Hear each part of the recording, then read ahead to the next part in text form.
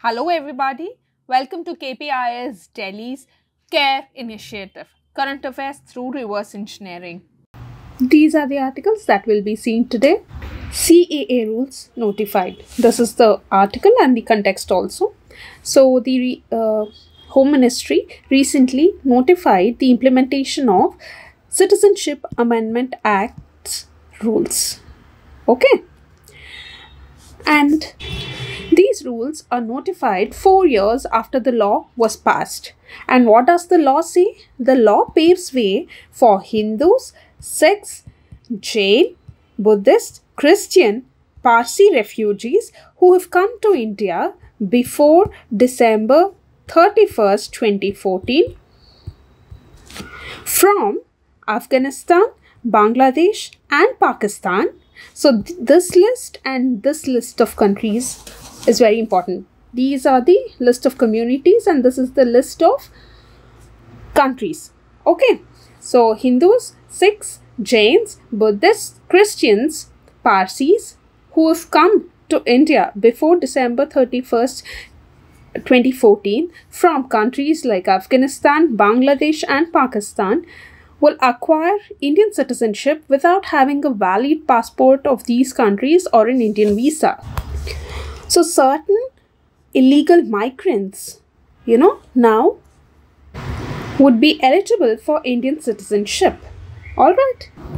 The refugee has to fulfill some qualifications, and one of the qualifications is that the person must have resided in India or been in central government service for past 12 months and at least 11 years of the preceding 14 years he should be residing in India. Alright. And there are certain exceptions where this amendment on citizenship for illegal migrants will not apply. What are those areas? The 8 tribal areas of Assam, Meghalaya, Mizoram and Tripura included in the 6th schedule of the Constitution. This is an exception, and the exception also includes the states regulated by the Inner Line Permit under the Bengal Eastern Frontier Regulations of 1873. Alright, and the 6th scheduled tribal areas include Karbi Anglong in Assam, Garo Hills in Meghalaya, Chakma district in Mizoram and Tripura tribal areas district in these states. Okay. Further, the Inner Line Permit regulations and the states associated with it are exempt from the CAA rules. And what are those states? The states which have this Inner Line Permit are Arunachal Pradesh, Nagaland, Mizoram and Manipur. Okay. What is Inner Line Permit? This Inner Line Permit regulates the visit of all persons including Indian citizens to these states. Okay. Which religious communities are eligible for Indian citizenship under the Citizenship Amendment Act 2019? Hindus, Buddhists, Christians, Sikh, Christian, Parsi, Jain. Yes, all of them. Now, consider the following statements. Aadhaar card can be issued as a proof of citizenship or domicile. This is wrong because Section 9 of Aadhaar Act 2016 states that the Aadhaar number or authentication thereof shall not by itself confer any right or a proof of citizenship or domicile in respect of Aadhaar number holder. That is explicitly mentioned in Section 9. So this is wrong. Once issued, Aadhaar number cannot be deactivated or omitted by the issuing authority. Who is the issuing authority? It is the UIDAI, right? The Aadhaar Act regulation states that the Aadhaar number can be deactivated or omitted by the UIDAI. So this is also wrong. So the answer is D. Agricultural drones and Namo drone Didis. What is the context? The context is that Honorable Prime Minister of India participated in Sashakt Nari Vikasit Bharat program and witnessed agricultural drone demonstrations conducted by Namo Drone Didis at Indian Agricultural Research Institute IAS NRI in New Delhi. Alright. Now for prelims, some basics about Namo Drone Didis are important. Okay, so Namo Drone Didi initiative is a government scheme designed to empower rural women through training in becoming drone pilots for agricultural applications. Okay, the initiative's goal is to equip approximately 15,000 women-led self-help groups with agricultural drones, enabling them to perform tasks such as crop monitoring, seed sowing, and application of fertilizers. Alright, so this is about Namo Drone Didis. There is another program called Lakhpati Didi Initiative. Actually, it is Lakhpati Initiative. Lakh is lakh. Okay, lakh is in Hindi, lakh is in English. Okay, 10 lakh रुपए ऐसे बोलते हैं ना, so that is in Hindi. Lakhpati Didi. Okay, Lakhpati Didi was a program launched on August 15th in the year 2023 with the primary goal of encouraging women to establish micro enterprises within their villages. All right. And under this program, the government aims to train 2 crore women, particularly those in the self-help groups, to enable them to generate a sustainable annual income of at least rupees 1 lakh per household. And this program is spearheaded by Deen Dayal Antyodaya Yojana, National Rural Livelihoods Mission, NRLM. Now, what is this Deen Dayal Antyodaya Yojana, NRLM? It is a flagship poverty reduction program implemented by which ministry? It is Ministry of Rural Development. Okay, and it aims to diminish poverty by facilitating poor households access to self-employment and skilled wage employment opportunities. Okay, so these are some basics about Namo Drone Didis and Lakhpati Didi program, and also Deen Dayal Antyodaya Yojana, NRLM. Now, here also there is a mention of SHG. Here also Lakhpati Didi program. Here also there is mention of SHG. So, we'll see some basics about SHGs. The inception of SHGs can be traced back to 1975 in Bangladesh, which is credited to Muhammad Yunus of Chittagong University. Okay, so in Bangladesh, this was started. And coming to SHGs in India, it can be attributed to NABARD. What is NABARD? National Bank for Agriculture and Rural Development. And after that, this SHG movement gained prominence in the years 1991-92 when the integration of self-help groups happened with the bank. That is SHG Bank Linkage Program. Alright. And self-help groups revolve around the principle of self-help, fostering self-employment and poverty reduction. Alright. Consider the following statements with reference to self-help groups. They are generally government agencies that provide financial assistance. No, this is wrong, because self-help groups are voluntary associations of economically poor, usually drawn from the same socio-economic background, and who resolve to come together for a common cause to solve their issues and problems through self-help community action. So this is wrong. This statement is wrong. Next, they promote self-employment initiatives and poverty alleviation through collective action. This is correct, right? This is also there, but before reading that, we'll just see which of the above statements are incorrect. Okay, 2 is correct. So 2 shouldn't be there in the answer. This is gone, this is gone, this is gone. 1 is incorrect. 3 is also incorrect. Okay, if you want to cross-check it, let's do that. The inception of SHGs traces back to 1975 in South Africa. No, it's in Bangladesh. Alright, now, 2 of the schemes launched by Government of India for women's development are Swadhar and Swayam Siddha. As regards the difference between them, consider the following statements. Swayam Siddha is meant for those in difficult circumstances such as women survivors of natural disasters or terrorism. No, Swayam Siddha is not about that. Swayam Siddha is about holistic empowerment of women. Okay. Swadhar is meant for Swadhar is meant for those in difficult circumstances such as women survivors of natural disaster. Okay, so the first statement is wrong. Next, Swayam Siddha is implemented through local self-government bodies. No, it is through state government. Alright. And Swadhar is implemented through ICDS. No, it is through Ministry of Women and Child Development. So both the statements are wrong. Which of the statements given above is correct? Neither one nor two. Rhodamine B in news. What is the context? Rhodamine B is an industrial dye. What is it? It is an industrial dye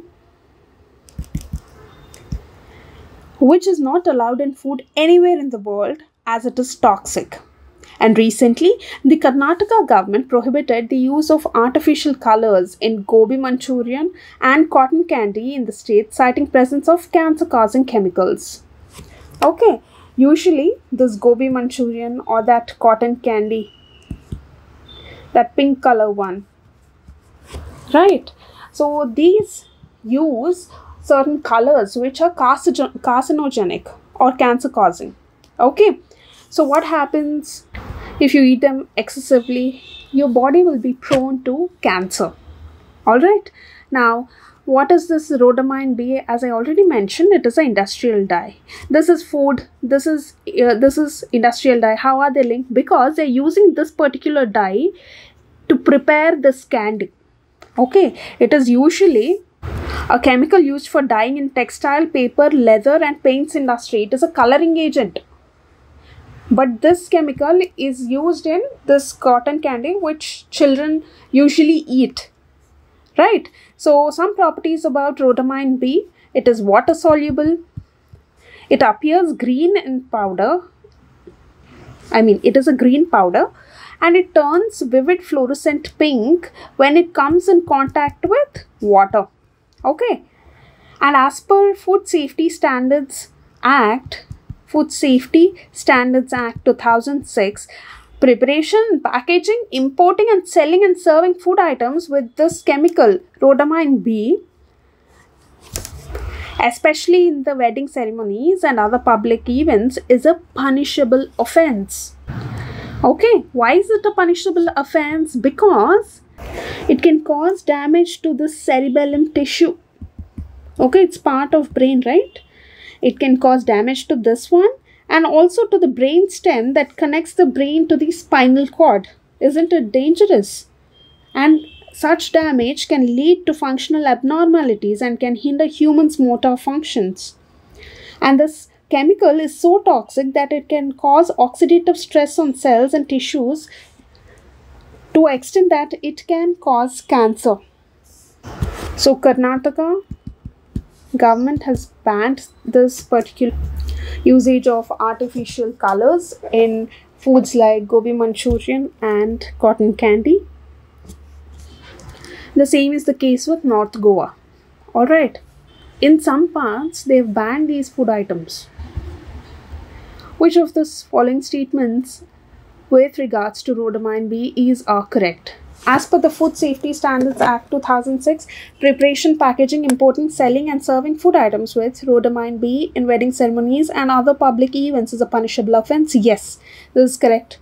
Researchers have identified that if food containing rhodamine B chemical is consumed regularly, it can cause damage to the cerebellum tissue in the brain. This is also correct. So C is the answer.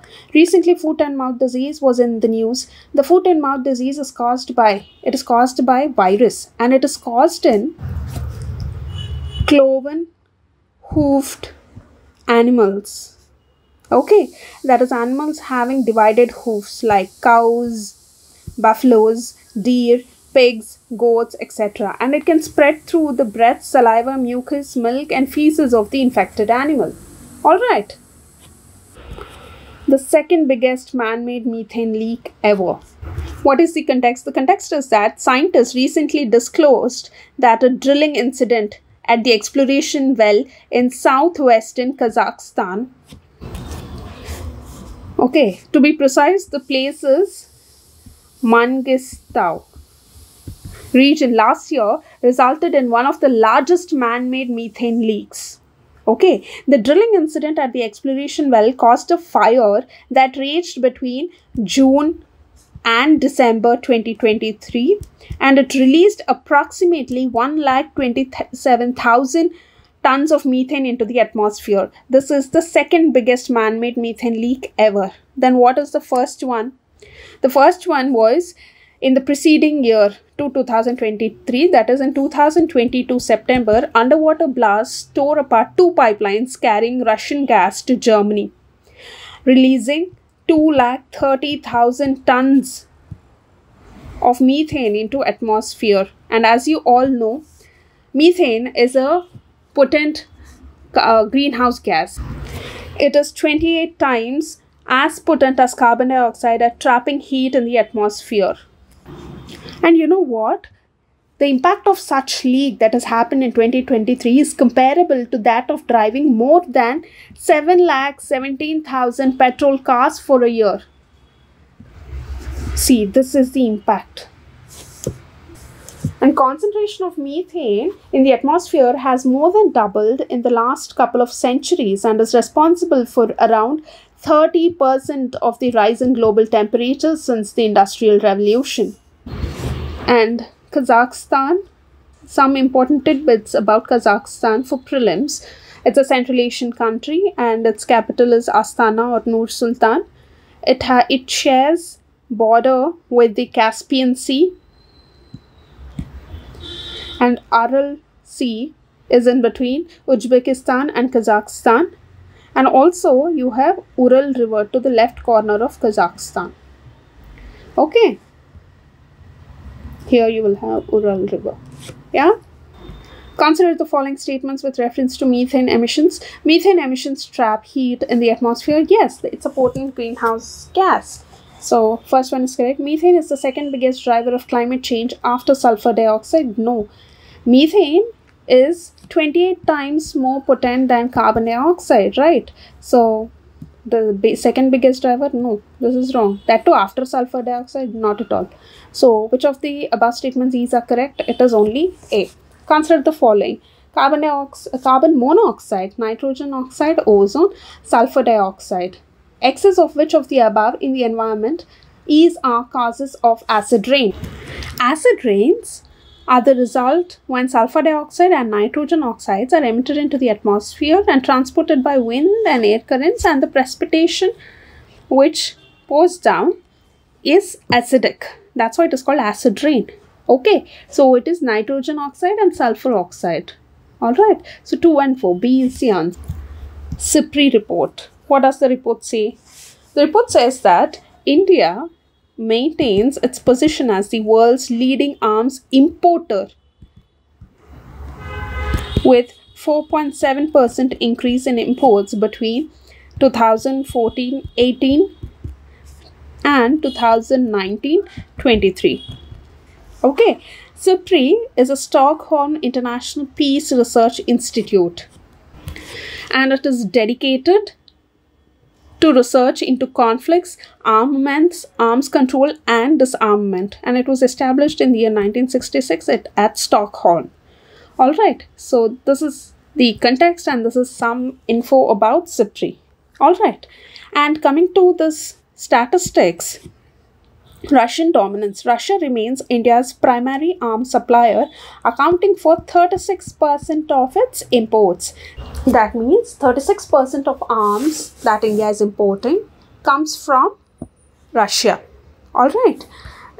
Also, you have to note that this marks the first 5-year period since 1960 to 64 where Russian deliveries constituted less than half of the India's import. So from 1960 to 64 till the recent 5-year study, it has happened only once that Russia's contribution to India's import is only 36%, which is less than 50%. Okay. Now, what is the case with Pakistan's arms import? Pakistan's arms imports are dominated by China. Alright. And East Asian trends show that arms imports surged in two of China's neighboring countries, with Japan experiencing about 155% increase and South Korea seeing a 6.5% rise. Okay. So these are some statistics. And what are the other reports that SIPRI publishes? SIPRI publishes arms transfer database, military expenditure database, nuclear weapons database, conflict, peace and security reports. Okay, basically SIPRI is an independent body dedicated to research in conflict, armaments, arms control and disarmament, right? We've just seen in the introduction part. So the reports are, would be published by SIPRI based on the same topics. Okay.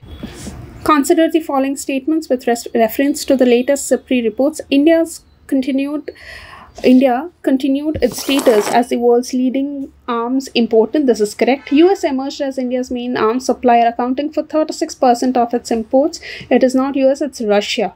Which of the above statements these are correct? Only first statement is right. Now, the Global Competitiveness Report published by World Economic Forum. Global Gender Gap Report is also published by World Economic Forum, and this World Economic Forum was formed in the year 1971 and it is not a UN body. Divyastra mission. What is the context? The context is that PM Modi announces Mission Divyastra success, the Agni 5 missile with MIRV technology. What is MIRV technology? Multiple independently targetable re-entry vehicle. So it is related to Agni 5 missile with MIRV technology. Okay. Now, MIRV payload involves a single missile, that is Agni 5, carrying 4 to 6 nuclear warheads, each programmed to hit a separate target. Only a select group of nations have MIRV capabilities. What are those? United States, Russia, China, France, United Kingdom. And now India is joining this list. Okay. And some basics about Agni 5. Agni 5 missile has the range up to 5,000 kilometers and it can bring almost entire Asia, including the northernmost part of China, as well as some regions in Europe under its striking range. It will greatly enhance the India's national security, delivering multiple warheads at different targets with precision. Okay. India has already carried out a number of tests of Agni 5. However, this was the first test carried with this technology, MIRV technology. Alright. And government sources indicate that the project has been significant accomplishment by women and also has a female project director. See, we all know one name related to Agni 5 development. It's Tessie Thomas. Agni 4, Agni 5, Tessie Thomas. Okay. The identity of the project director and the scientists were not officially released due to security concerns, but the government sources said that significant women contribution was there. Consider the following statements with reference to multiple independently targetable re-entry vehicle MIRV technology. MIRV technology enables a single missile to carry vehicle for satellite launch. Satellite?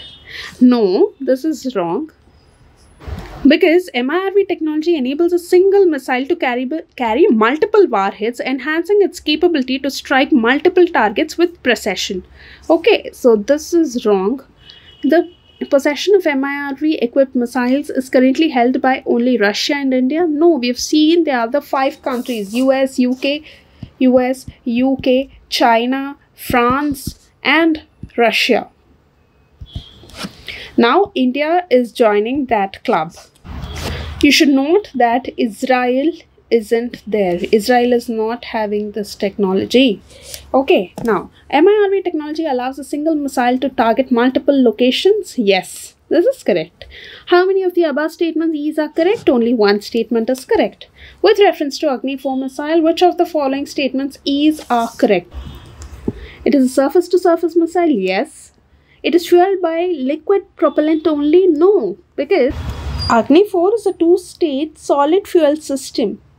Okay, so this is wrong. It can deliver 1-ton nuclear warheads about 7,500 kilometers away. No, this is wrong because the strike range is 4,000 kilometers. Okay, so these two are wrong. Only one is correct. Oscar Awards. The context is that 96th Academy Awards or Oscar Awards ceremony concluded with flair at the Hollywood in Los Angeles. Okay, and Christopher Nolan's Oppenheimer,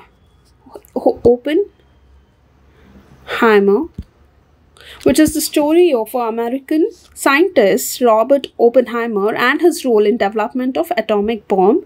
It was the most nominated film in 13 categories. Okay, and it won 7 Oscars out of this 13 categories. And first is Oppenheimer. Second highest number of nominations was for Poor Things with 11 nominations. Alright. So Oppenheimer won Best Picture. Best Picture is one thing. Best Director. Best Actor. Okay. Best Supporting Actor. Best Editing. Best Cinematography. Such nominations. It is won in those categories. Last year, if you remember, the Best Original Song for 2023 was awarded to Natu Natu Song. Okay. This year, it is given to Billie Eilish for What Was I Made For from the movie Barbie. Okay. These are some tidbits and some tidbits about Oscar Awards. They are also known as Academy Awards, and the first Academy Awards were presented in the year 1929, and they are often considered the most prestigious film award in the world.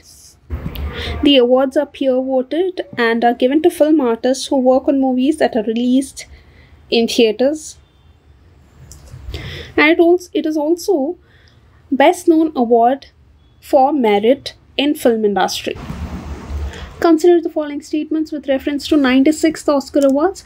Oppenheimer received 13 awards, making it the most awarded film at the 96th Oscar Awards. No, 13 nominations, 7 Oscars. So this is wrong. Emma Stone won the award for Best Actress for her role in Poor Things. Yes. Best Actress was from Poor Things. Best Actor was from Oppenheimer. Okay, so this is right. Billie Eilish and O'Connell won the award for the Best Original Song. Yes, from the movie Barbie. Okay, so 2 statements are right. Okay, now for outstanding contribution to which one of the following fields is Shanti Swaroop Bhatnagar Prize given? It is science, because Shanti Swaroop is related to CSIR. He was the founding director of CSIR, and hence on his name this particular award is given. This is it for today. All the best.